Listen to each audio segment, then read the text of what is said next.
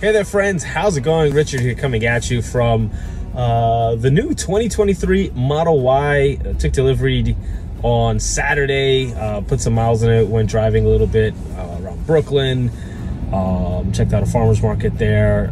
Yesterday drove it out to Central Park for a softball tournament I was playing in. But wanted to hop on real quick and share the one, not the one, but one of the biggest between driving the Model Y and my prior car, the 2020 Model 3, or just the Model 3 generally. I'm not gonna talk about the space and whatnot. Obviously it's a sedan versus an SUV, but like the interiors are almost identical, except this one thing. Available Tesla inventory was on Friday. Today is Tuesday, and wow, the discount, I guess what Tesla was doing to push out inventory has worked. This number on Thursday and Friday of last week was close to about floating between 450, maybe approaching, if I remember off the top of my head, 500 vehicles available in the United States, new Model Ys anyways. And today we're down to 132.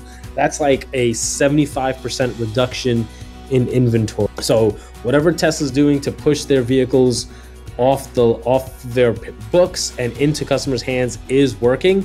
I thought that number would continue ballooning as we got closer to the end of June, end of Q2 in the United States, but this was really surprising to wake up. Actually, yesterday I saw that the number had gone down substantially. Again, 100-something models available. Right now we're at 132 new Model Ys available in inventory. So if you are considering getting a new Model Y, now may be the time to do it. I'm not sure exactly. It doesn't look like, or I don't think prices will go down, or Tesla's gonna slice anything off of the starting price, MSRP, of particularly the Model Y. They're doing stuff with the Model 3, the Model S, and Model X. Model 3s particularly because it's expected that their refresh model is coming out shortly. Model Ys are coming out with, they're being released just recently. Even the one I picked up over the weekend has some new hardware available, Hardware 4, which I'll do a video on if you want to check that out in a bit. Should be up shortly.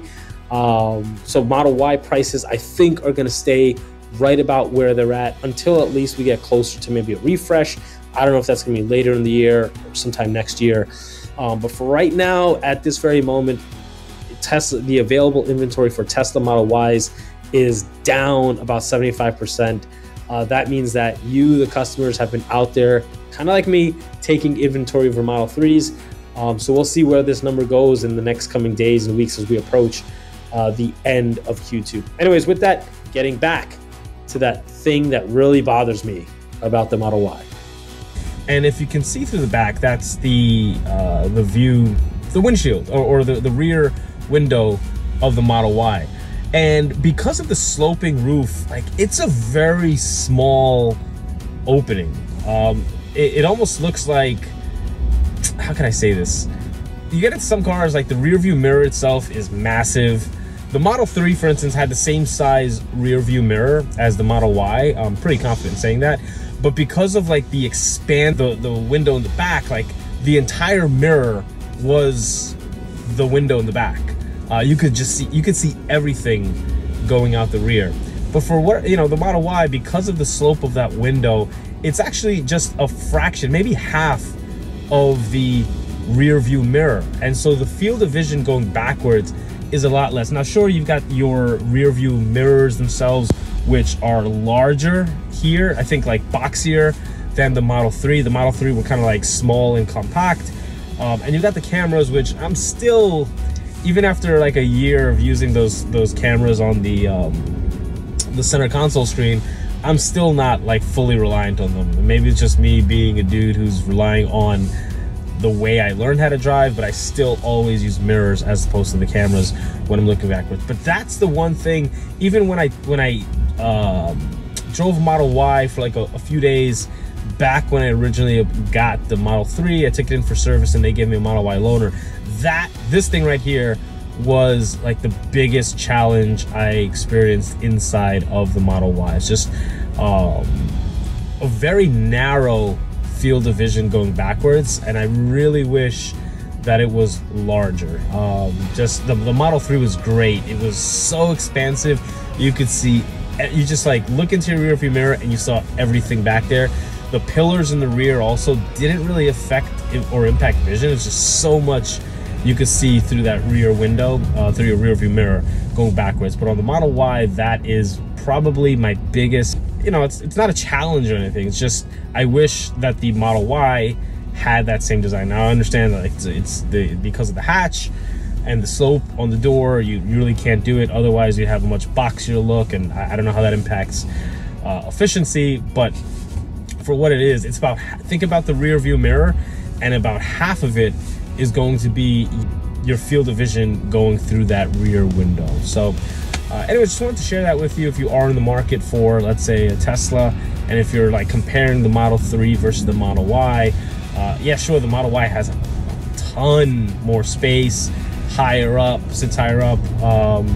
But one of the things, if you're someone who like needs, especially if you're driving like this on the Van Wyck Expressway or the BQE, and you're always like looking out, you know, traffic and seeing where people are and what they're doing at any given moment, and you're someone who wants like an expansive vision, field of vision, that window right there may present a challenge to a lot of people.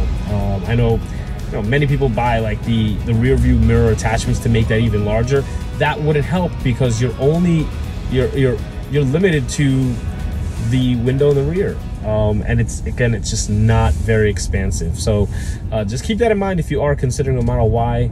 Otherwise, hopefully you enjoyed this. Hopefully you found it fruitful. If you did, give it a thumbs up.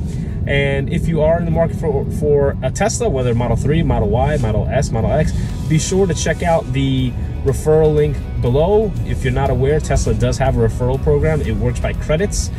They took it away for a while. They brought the referral program back. And why would you want to buy a Tesla using the referral program? Well, very simply, when you use someone's referral code, you get credits. The person who refers you gets credits, and then you can redeem those credits in the Tesla store for whatever, charging stuff, clothing, apparel, whiskey, whatever they're selling now these days.